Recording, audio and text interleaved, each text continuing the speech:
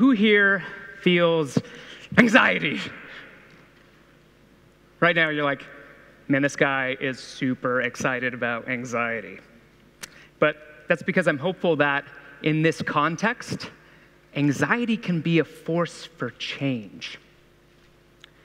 And that change-inducing anxiety that affects me and affects up to 70% of you all is something called climate anxiety. Climate anxiety is defined as the chronic fear of environmental doom. And we need some change right now in a particular area of climate change that you may not be particularly familiar with.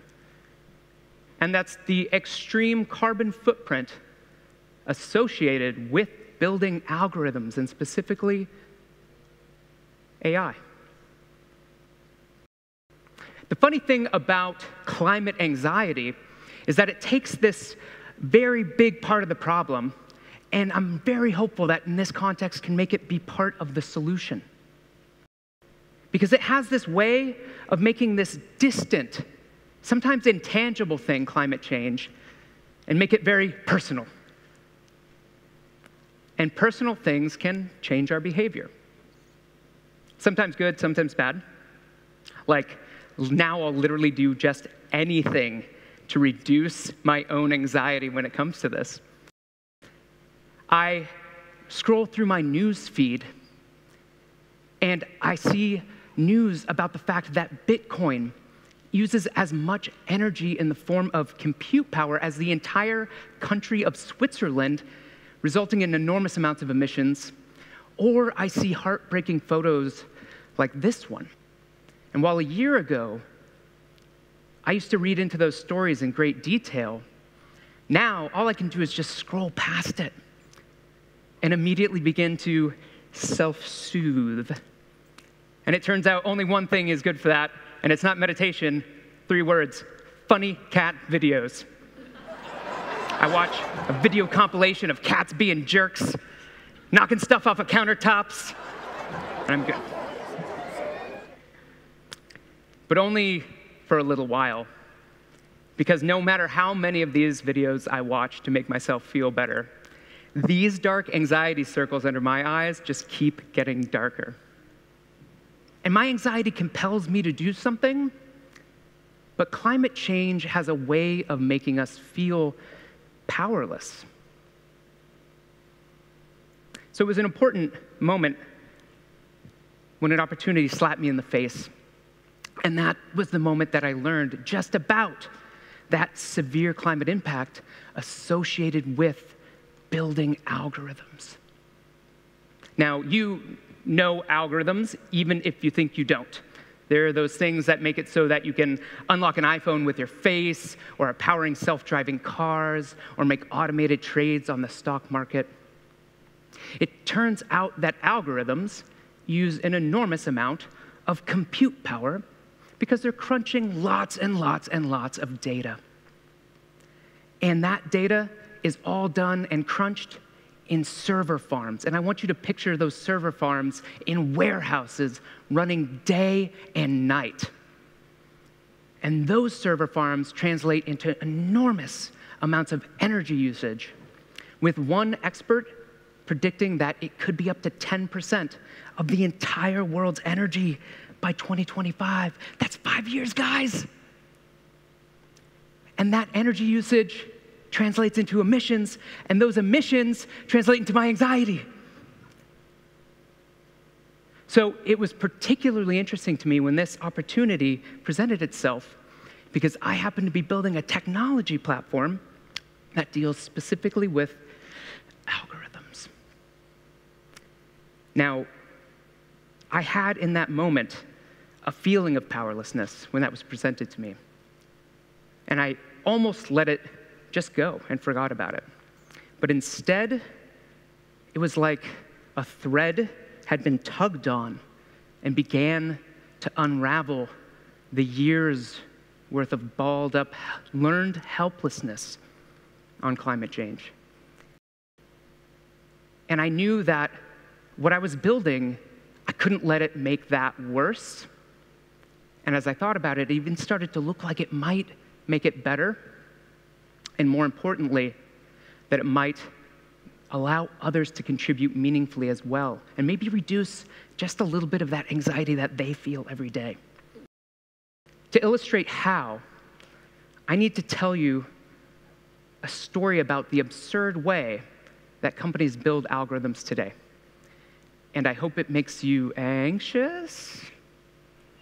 To do so, please meet Bob. Bob works for a dysfunctional mega corporation. And Bob's company has decided that it wants to provide food to all of its employees, so that they can live and work. Don't think too hard about it. They think it's going to give them a competitive advantage for some reason. So that food is going to take the form of bread. Bread is obviously a commodity. So you would think that Bob's company would just be able to go out and buy it. But remember, Bob works for a dysfunctional mega corporation, and this particular company has absurd security and procurement processes that make it extremely difficult for them to go out and buy things. In fact, it might take many, many months for them to go out and buy it, if not years. And meanwhile, while they're figuring that out, poor Bob is getting real hungry. So what do when they're faced with the prospect of not being able to have that for years? The only thing they think the fastest way to do it is to build it all themselves. So this company goes out and makes the farms and the factories to produce the bread at scale. It hires all the right scientists and engineers. And while that's going on, Bob is getting real hungry. It was hard, though, but the company did it. Sort of. Because it turns out 9 out of 10 of every loaf of bread that they produce is completely inedible.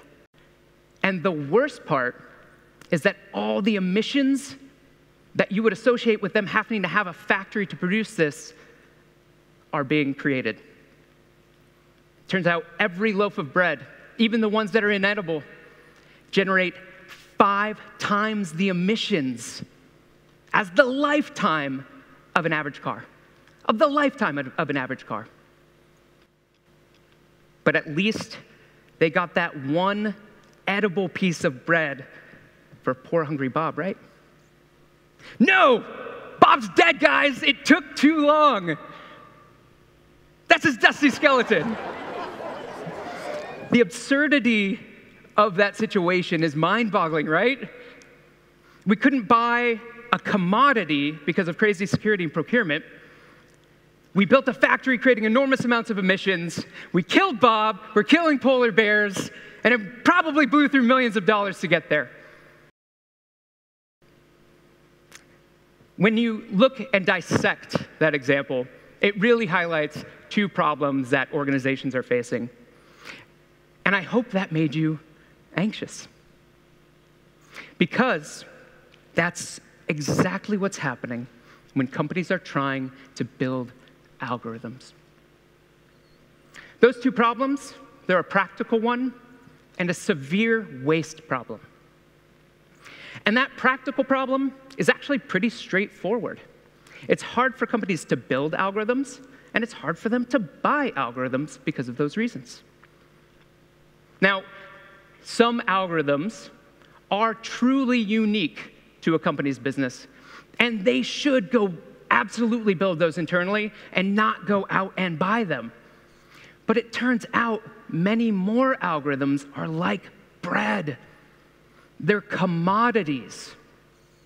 Yet companies are trying to build these, the same ones, over and over and over again, effectively reinventing the wheel. And just like in our example, 9 out of 10 times, a company fails to get one of those algorithms into actual use or production. So then you wonder, why wouldn't they spend more time trying to figure out how to buy them? Well, some companies do. They buy them from the companies that are good at building algorithms. There's also thousands of free algorithms online being created by data scientists and engineers in something that we call the open source community. But just like in our example, companies today have some pretty crazy security and procurement processes that make it difficult for them to go out and buy these as fast as they need to. And these processes are extremely important because, admittedly, algorithms are more complicated than bread. But when technology is moving at the light speed that it is today, companies feel like they're having a hard time to compete, and that's why they do it all themselves. It's because they can't get it fast enough. And that's how you end up with a poor, dead, metaphorical Bob. But what if they could? What would that look like if companies could get access to algorithms at scale? Fortunately, history gives us some clues there, because it turns out that when you give creative individuals the ability to sell something that they've created on a safe and trustworthy platform, they go make incredible things. Etsy, it's a marketplace for craft goods, incredible things that you may never have even thought about. I myself have bought a picture of a cat in a top hat and a monocle. You may be seeing a trend here. But enterprise companies are doing this too. Jeep Wrangler has literally hundreds of companies dedicated to building custom parts in their marketplace, to the extent where Jeep has to take these custom developers into consideration every time they upgrade one of their models. Finale, it's a music software program, same thing. Marketplace, people go build add-ons to improve it and sell them. And you all probably know Photoshop, a popular design software. Same thing. People can go build plugins, sell them on the marketplace to enhance Photoshop. And you know who it turns out are really creative and love to build things? Data scientists and engineers. They're already building those thousands of algorithms that I told you about in the open source community. Many of those algorithms that they're building are really quite good. But a lot more of them are incomplete, just proof of concepts, or don't really have the security that companies need today. So it stands to reason that if you were to supply these data scientists and engineers with a monetary incentive to pay off what I'm sure is $85,000 in student loan debt, that they might just get that enough incentive to take that proof of concept into a fully working algorithm. Given that speed of how these are developing today, it seems inevitable to me that a marketplace that provides that monetary incentive for data scientists and engineers will arise for algorithms. So that's what we did. We built one of the world's first marketplaces for algorithms. And we built it in such a way that makes it so that enterprise companies can download and use them in a secure way that's right for them.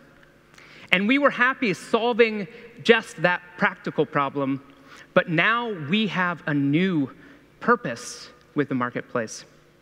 Because just like in our example, it turns out that commoditized algorithms, some of them today, are creating as many emissions to be built as the lifespan of 5 cars on the road. And when you combine that with the fact that, again, 9 out of 10 algorithms that companies are building internally never actually get into use, but are still creating all those emissions, that's dismal. So we hope that our marketplace for algorithms, while it will certainly create more algorithms that may contribute to that, we hope that it will reduce the need for companies to go out and constantly reinvent that wheel. Reinvent those commoditized algorithms like they are today. And if you get them from stopping building as many algorithms as they are today, you're effectively taking thousands of cars off the road. It's also our commitment that we will begin to set the standard for what it means to sustainably build algorithms. That doesn't exist yet. And further, we'll provide free access to the tools and algorithms that can help reduce that. For example, there's an algorithm today that reduces data needs. And if you reduce the data needs, that reduces the energy costs, and that reduces emissions. But it doesn't stop there. You know those brilliant data scientists and engineers that I talked about? They already have the next coolest thing in their head, ready to be built. Like maybe an algorithm that uses your personality to predict the perfect cat for you, or more important things. Additionally, there's hundreds, if not thousands, of papers coming out of universities that detail how to build algorithms that might just solve some of our most pressing problems. So between our brilliant friends and those papers, there is something in there that can start to carve away at the enormity of our climate problem. If algorithms can be part of the problem, they can be part of the solution. We just need you all to build them. And you will. Because, like me, and at least 70% of you and the thousands of data scientists and engineers, you feel that anxiety creeping in every single day. And while a monetary incentive might be an enabler, it's that anxiety that's going to drive you to create things to help fight climate change. So, with some cold hard cash, the right platform, and a little bit of hope, we can make climate anxiety a thing of the past.